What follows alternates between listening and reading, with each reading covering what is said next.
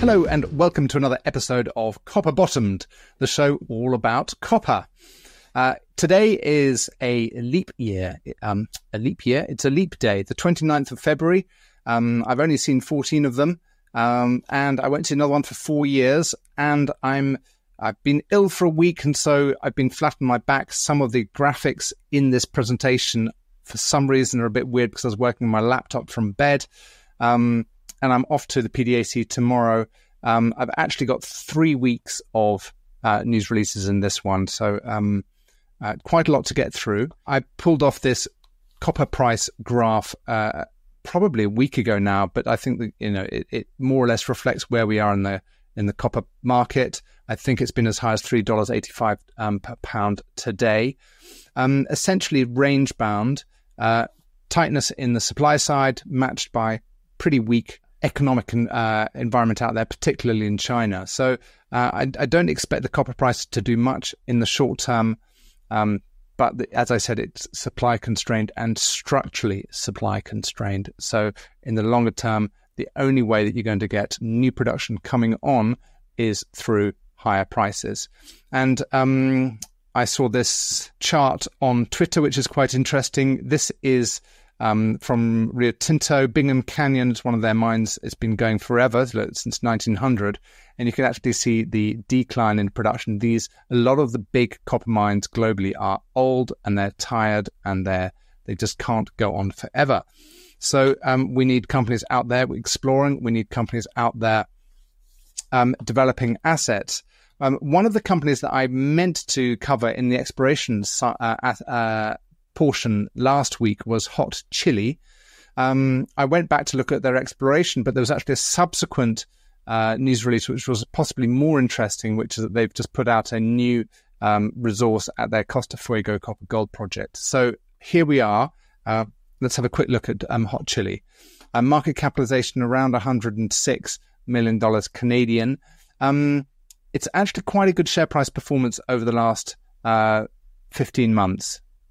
Yes, it's down from the highs of early 2023, but since a low last July, they're actually on an upward trajectory, as you would expect for a quality team operating in Chile.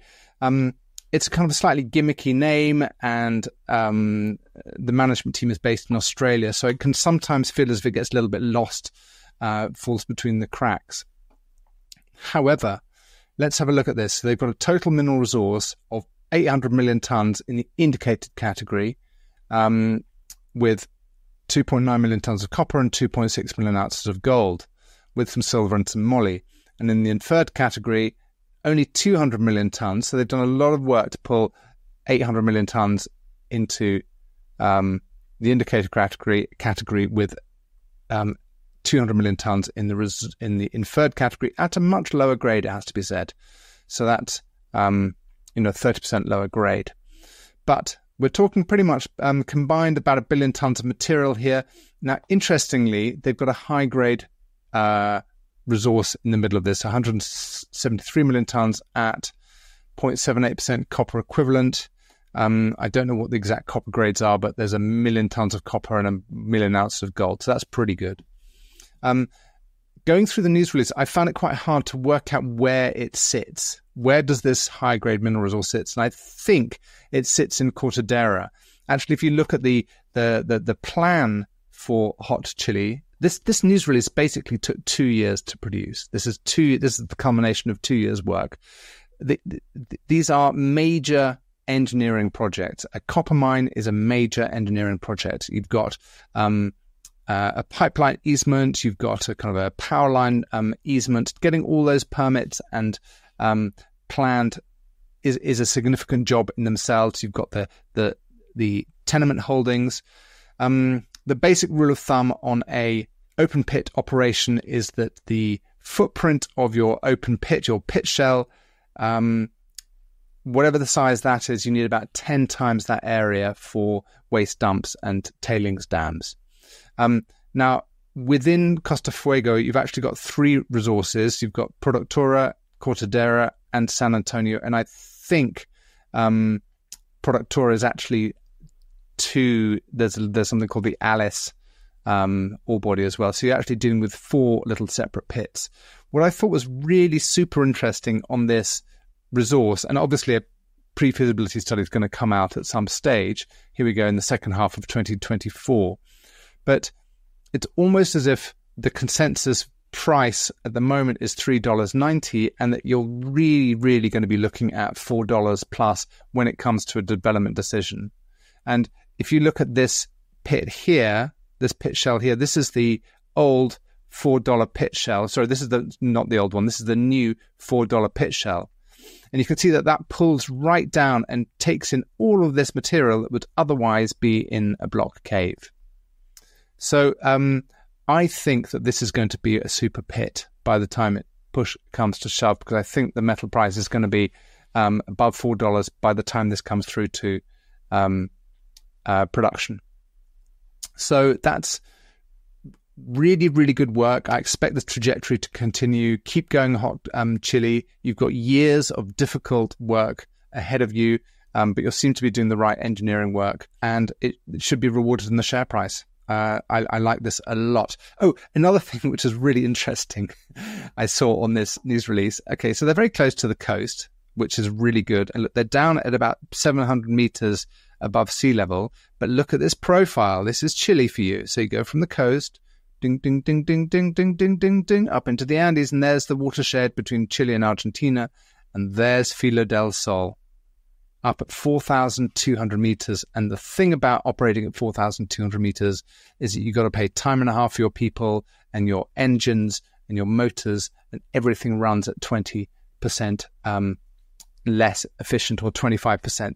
The all of your kit works less well up at that altitude. Plus, you've got thousands of kilometers to get to the Atlantic, and it's Argentina. But that being said, here we are.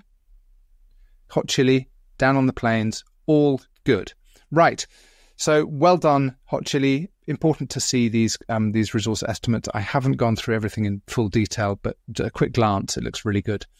Right. Now, the weekly highlights from the 10th of February, the 17th of February, and the 24th.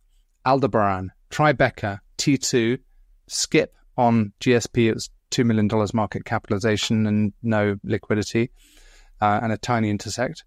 Minsud Resources, Double View, we're going to skip that. That's a Scandian project. Crux, we'll mention very briefly, and Barksdale.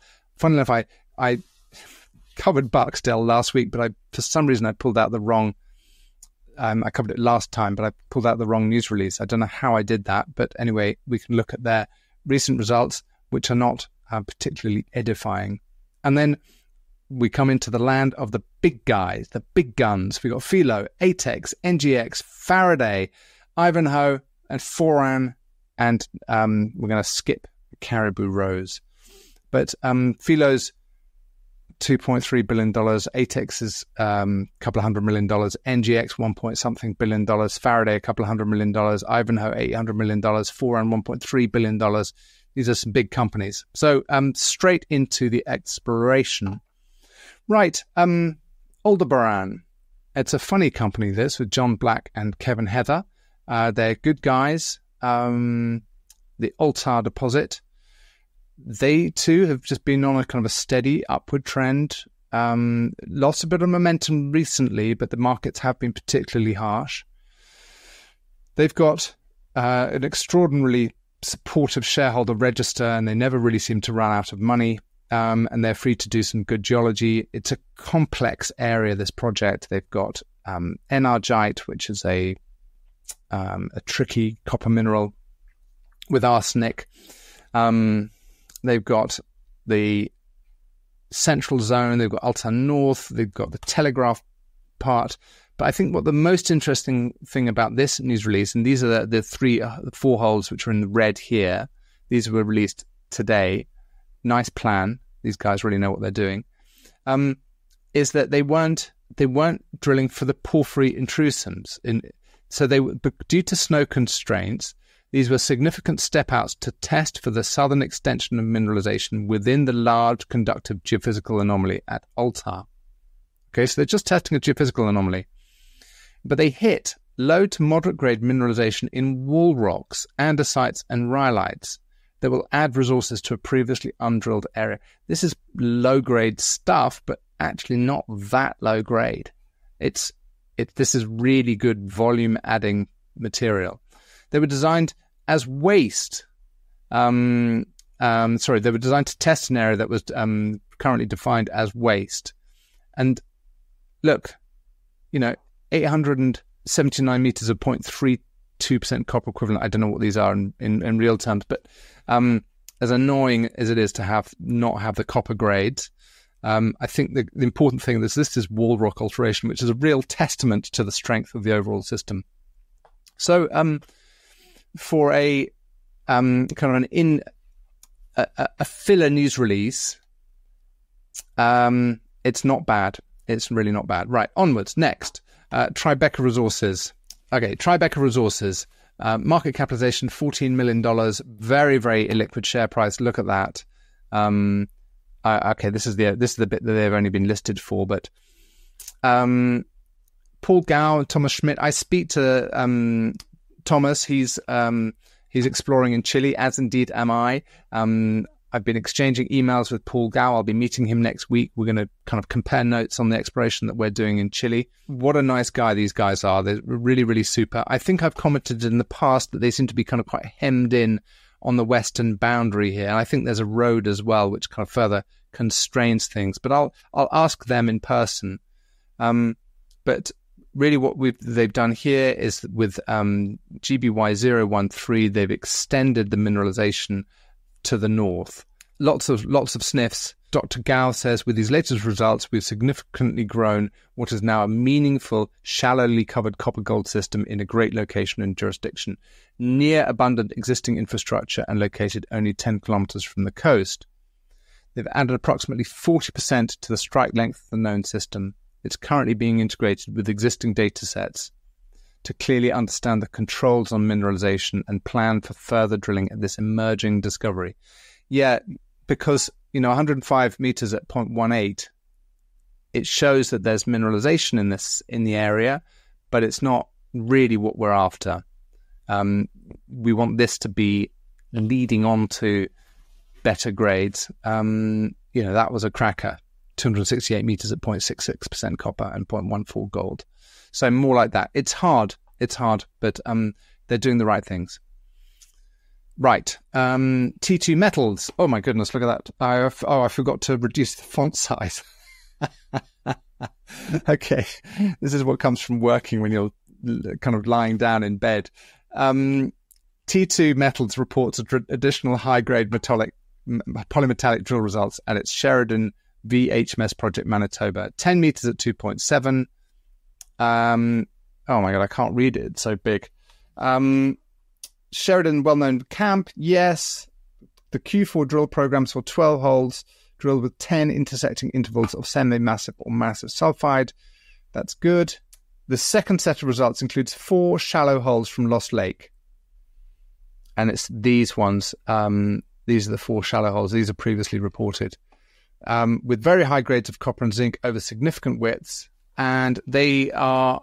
So this is Mark Saxon and crew. Market capitalization, $4 million. It's a micro cap, but I like the geology. Look at this. 0.9% copper, 4.5 meters at 0.9, 3.7 meters at 1.77, almost 8 meters at 2%. With zinc, those zinc figures there, and a nice kicker from gold. These are good grades. This is good exploration. Very early stage, but don't write this thing off. It's only $4 million. But when they rattle a tin and they want to get some more shareholders on board, I think this is worth continuing.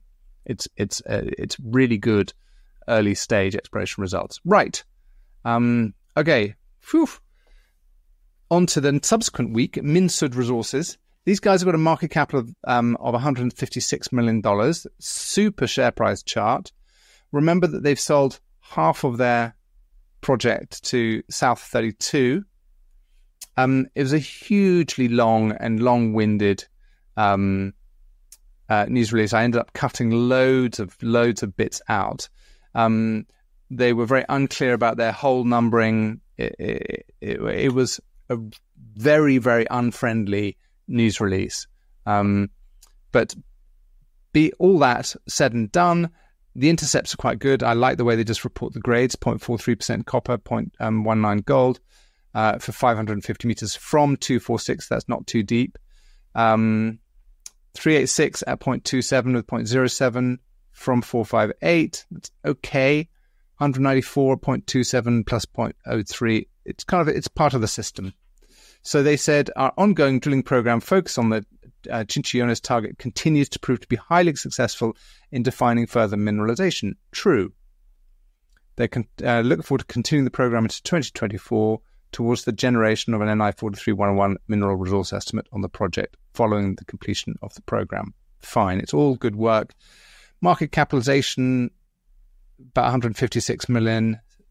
So because they've got half of this, it's kind of $250 to $300 million.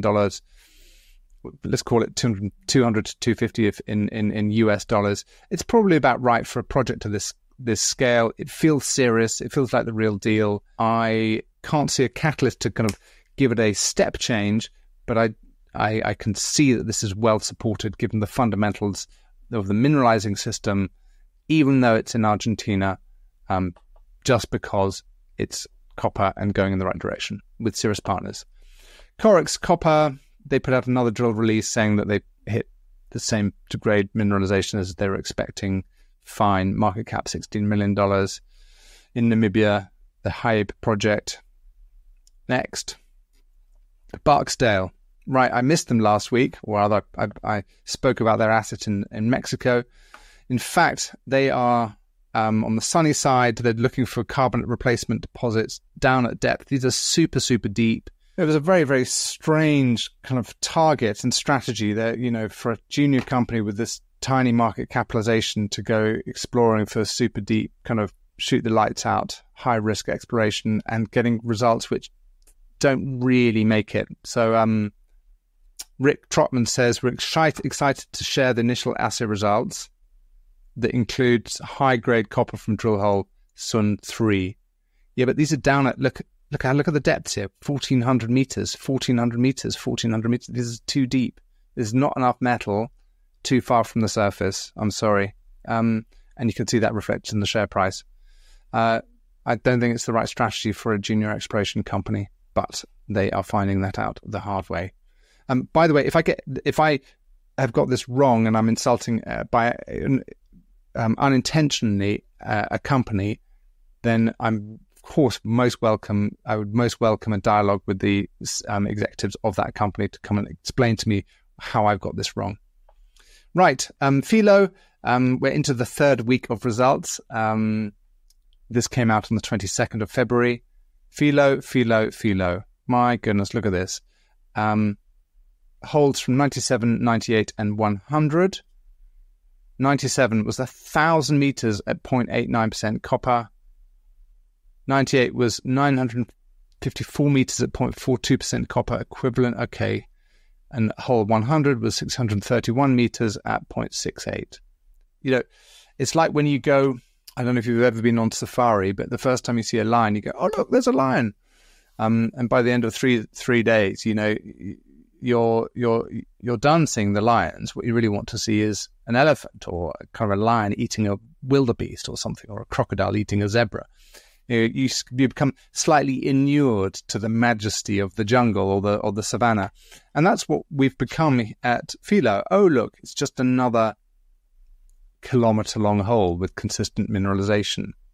And it's worth reading these quotes by Jamie Beck, the president and CEO, who says, these three holes span a distance of 1.6 kilometers and expand the deposit to the west along that entire distance. Hole 100 is a perfect example of our successful Aurora Zone exploration step-out drilling. It adds over 500 meters in depth beyond our current resource pit shell and extends the western margin of the deposit by 250 meters. So, and they drilled 5,400 meters in January. So, I mean, this thing continues to grow. It'll continue to be fantastic. The market capitalization is $2.84 billion. So, and as I said last time, it's hard to make an elephant gallop. But these companies are phenomenal, absolutely phenomenal. Right, another one. ATEX Resources, market capitalization just under $200 million Canadian, a super price chart. Look at that. And this is a really, really interesting news release, I think. ATEX expands the high-grade early porphyry at Valeriano by intersecting 112 meters of 1.42% copper equivalent within a longer interval of 850 at 0.82%. Now, I've been a little bit sniffy about Valeriano because of the depth. I mean, look at this. This is just a schematic image grabbed from their news release. The quality is not that great, but you can see that this is the 4,200 meter level here, at this level here, and this is the 2,700 meters level here. So this is 1.5 kilometers of vertical extent, which is difference. And so you're up at 5,000 meters drilling away, and you've got to go through a kilometer or more of barren material before you get into the mineralization. But look, this is the where's the early porphyry? I can't quite work it out. I can't quite see where it is. But in plan view, these are the early porphyry shells that they're talking about. The early porphyry interpretation at 2,750 meters level. So that's the plan view. And having that early porphyry at a much higher grade transforms the economic potential of this. I mean, the difference between a 0.3 or a 0.2% bit of mineralization and something which is grading 0.8 or 1.2% is just phenomenal. So I think this is an emerging, really important story within ATEX, and I think it could create a step change from the $200 million level up to something, a fair bit higher. So Raymond Janus, and remember, you've got guys like Pierre Lassonde in here who've got a pretty stellar shareholder register. These results are among the most exciting delivered to date by the Valeriano project. I agree. We've delivered one of the highest grade and longest intervals in the project in ATX-D16A, which combined with the other holes from Phase 4, specifically ATX-D25, has highlighted the potential for a north-northwest trending EP early porphyry corridor that likely hosts a larger early porphyry target than originally anticipated. This trend remains open along strike, and we're actively drilling to infill gaps and expand the high-grade early porphyry system. Watch this space. I don't think this is going south. I think this is going north. Interesting. Right. NGX Minerals. My goodness, another corker. $1.6 billion. Look at that share price, and it's still going up. It's still going up. The trend is your friend, my friend. 23 meters at 23% copper equivalent. Actually, if you look at the table, it's 23 meters at 11 or 12% copper, with the rest a lot of it in gold. Yeah, these copper equivalent figures are kind of an oversimplification. And the other thing I noticed is the estimated true widths of the intersections and the breakdown of the individual metal grades. The true widths, it's almost half. So it's between 50 and 60% of the intersected. So this 102 meters, I think, is 60 meters. This 46 meters at 2% is 23 meters or something like that. And this 23 meters is 12 meters. The true widths are quite a cut down. But I only mention that just to stop you getting completely carried away with this, because this is spectacular, and they will find more, and it's going in the right direction.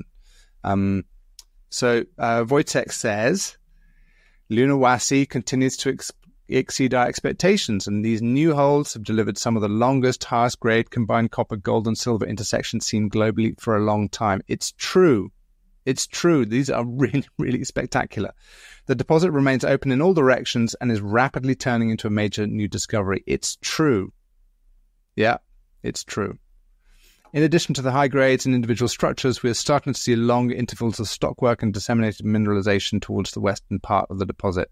I expect their booth to be swamped at PDAC, and I hope that they are included in the core shack, because I'd love to go and look at some of this core. Absolutely. Good. I salute you. Faraday Copper, strange one this. Kind of a complicated multi-asset multi-resource kind of cobbled together play.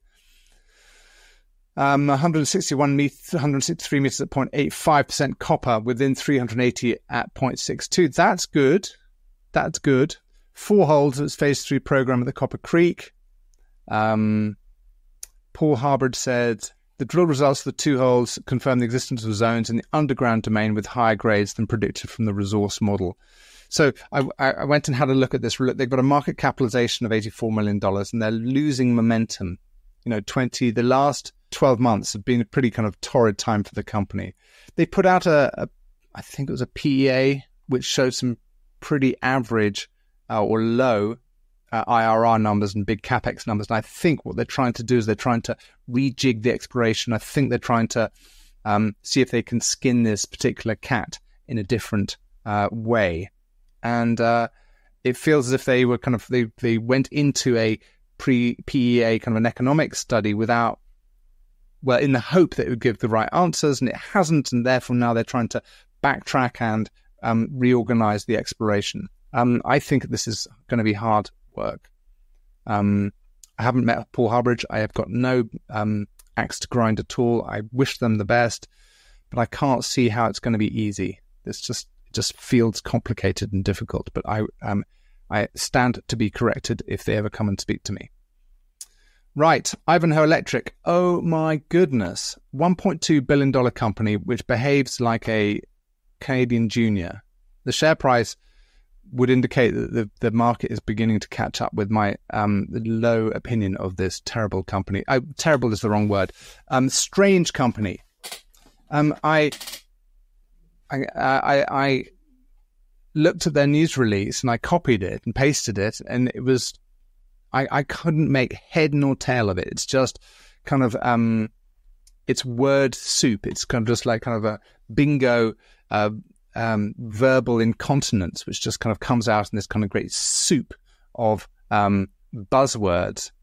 Update on exploration drilling. Recent drilling at Santa Cruz confirms continuity of high-grade copper mineralization. Intersects widespread porphyry-style sulfide mineralization. Extends mineralization. There's very little data. There are no maps. There's no cross sections. There are, but it's very hard to work out what's going on. Anyway, avoid. Unless someone can come on and explain to me, and someone can write a kind of a comprehensive, and comprehensible news release. I worry about this company. I should imagine that $1.2 billion is going to trend much closer to Arizona Sonoran's $120 million or $150 million. So there's a long way down from here. Right, next. Foran Mining. What a fantastic job these guys have done in getting that market capitalization up at $1.26 billion. These guys are the absolute masters of managing their share price. And I don't mean that in a critical sense, in that they market incredibly effectively and they know exactly who they're going to be pitching to, and they sell brilliantly well. $3.79 a share. Really, really, really superb. About 4 or 5 months ago, when I covered Foran first on Copper Bottom, I wrote to one of their major shareholders saying I didn't like the way they reported their results, and I'm very happy to say that they've responded, and they put in the metals: 1.03% copper, 2% zinc, a little bit of silver, a little bit of gold, but they don't include the depths. Which I did ask for. But I don't think they've included it on the front page. You can't actually tell how deep this thing is, but it's over 1 kilometer deep. But they are finding consistent mineralization. So let's see what they say. Tesla winter drilling expands the strike length beyond 1,000 meters and now exceeds the parameters of the modeled conductor assays. Pending on intersections outlining shallower mineralized potential, Tesla zone continues to remain open in all directions. Assays pending on the intersection. So I should have put a break in there. Right. So they've got 6 rigs currently drilling. There's my emphasis. I put the bold on there. 4 drill rigs are on the main Tesla zone, and 2 rigs are on the bridge zone. So in this bit here, this is the bridge zone. Sorry, some of the labeling's dropped away here. The VP of X, so the VPX said the 2024 winter drill program has started on good note. Significant strike extension of the Tesla zone, now measuring over 1 kilometer long. Tesla is rapidly expanding beyond our expectations as a zone of strategic importance for future growth initiatives. Yeah, I mean, as I said, these guys have got a fabulous market capitalization, which means that their paper is not, it means that they can do non-dilutive equity issues, which means that they can build this without too much dilution. So I salute them for that. And these guys really know how to manage their lives. So well done them. Right. That is it. That is it. We are done. I will see you guys in a few weeks' time. I've got a pretty hectic schedule for the next 2 or 3 weeks, but I expect I will squeeze in another copper bottomed episode in the second half of March. Until then, keep yourself safe, keep investing in copper, keep looking at exploration results critically, and enjoy yourself and go well. Thank you very much.